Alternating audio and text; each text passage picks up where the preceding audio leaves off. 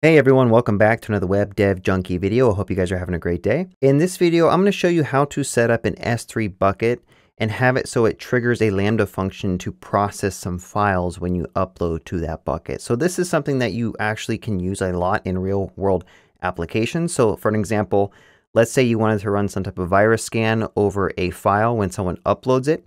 You can set up an S3 trigger and do that.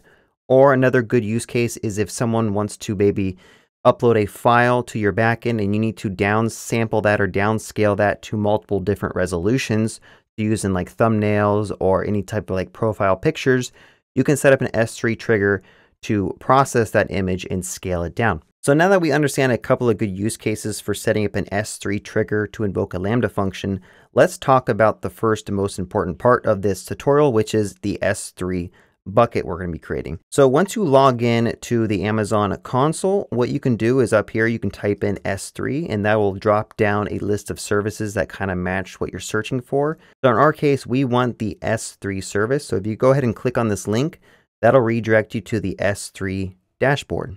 So before we start creating S3 buckets, let me just kind of explain to you what S3 is useful for. So when you have a web application, typically people need to upload files or images. And you can typically store those to disk storage on your servers if you're using physical servers, but at some point you're going to run out of disk space. So an alternative solution is to use an S3 bucket, which is basically an infinitely large storage space where you can upload files, images, whatever else that you might want, and you can download them and do other things with those images. So in this example, we want a bucket so that we can upload, for example, a text file and have that text file processed by some other service called Lambda when a user uploads a file. Also keep in mind, everything I'm going to do in this tutorial is through this dashboard. Once you become more experienced with Amazon, you probably want to use some type of infrastructure as code tool, such as Terraform, to kind of provision these resources. All right, so the first step is let's go ahead and click on this Create Bucket button. And what this is going to do is take you through a wizard where you can kind of name the bucket. The one thing that you need to know about the name of the bucket is that it has to be unique. That means that no one else on the Amazon service can have a bucket with the same name. So what I like to do is just prefix it or suffix it with a project name or a organization name or your last name or something. So I'm going to do WDJ for Web Dev Junkie, and I'll say my bucket. So this should hopefully be a unique name that no one else has grabbed. And also the region is important. I'm going to be using US East 1. If you're new to Amazon, basically Amazon has a bunch of different regions to allow for lower latency based on where you're accessing these services.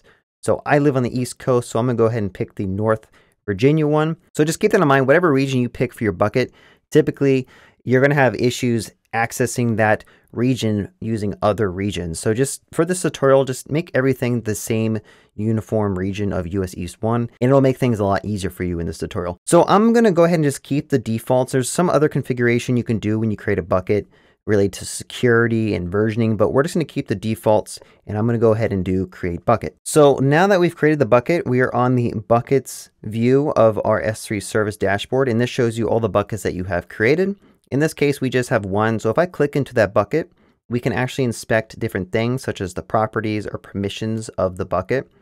But I just want to show you how to upload a file just so you are familiar with that. So if you go to this orange upload button, or down here, there's also an upload button. If you click that, so I'm going to go ahead and click that add file button, and I'm going to select a example test file, so called test.txt.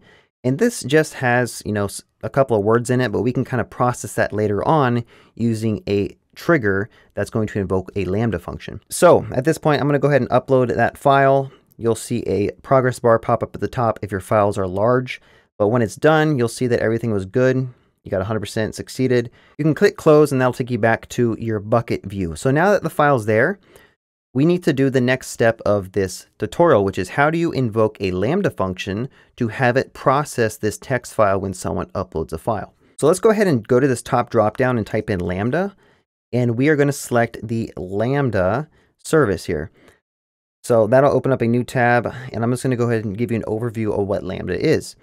So if you're new to the term serverless computing, Lambda is Amazon's solution for basically running a small execution of code, and they only bill you for the time that was allocated to run that code. So this is different from actually having a physical machine that's running 24/7. you're going to be charged that full amount of time if you have a physical machine. Lambda, what that allows you to do is just get charged for the time that you need to run that small execution of code. So hopefully that was kind of a good overview of it. I mean, there's probably a lot more I can say about Lambda. So now that we're here, what we can do is go to this create function button, and we are going to create a function using a blueprint. There's a couple other options you can use when creating a Lambda function. Once you get more experience, you can do one from scratch. But in our case, since we're kind of new, we want to use a blueprint. And when you click on use a blueprint, you can actually search for a blueprint here. So I'm going to type S3, click enter, and that'll give us the ability to choose this blueprint, which shows you how to fetch an object from S3 and do a little bit of processing on it. So I'm going to go ahead and click on this configure button on the bottom right. Now at this point of the wizard, we need to name our Lambda function. So I'm just going to say WDJ. I'm going to say upload file processor. Now the next step is you do need to create a role for this, okay? So your Lambda function by default doesn't have access to anything else on Amazon, okay? You can't fetch files from S3 unless you give it the correct role and permissions. So luckily for us, this blueprint will create the role with the permissions we need. So I could say WDJ, I'm just going to name it the same as this, but just put a role suffix on it. And this will attach this role to this Lambda function when we create it. Now, as you can see, the policy that's attached to that role is read only permissions. So that allows our Lambda function to read from that bucket which we created to kind of fetch the files and process them. Now, the second part of this wizard is you want to select the bucket that we just created. In this case, I only have one, but you can search for your bucket if you have multiple buckets. And we want this Lambda to be invoked anytime someone writes a file to that bucket. So I'm going to keep it as all object create events. And you can also type in like prefix and suffix if you want to kind of hone down when this trigger is invoked. But after doing all that, you will see that there is an example code snippet here, which is going to be deployed to Lambda using Node version 12. And we can just go ahead and click create function, and that should create that Lambda function and also set up our trigger to be invoked whenever someone uploads a file to that S3 bucket. All right, so the last step is what I'm going to show you is in this code they gave you a little console log. I'm going to go ahead and comment that back in, and I'm going to go ahead and click this deploy button.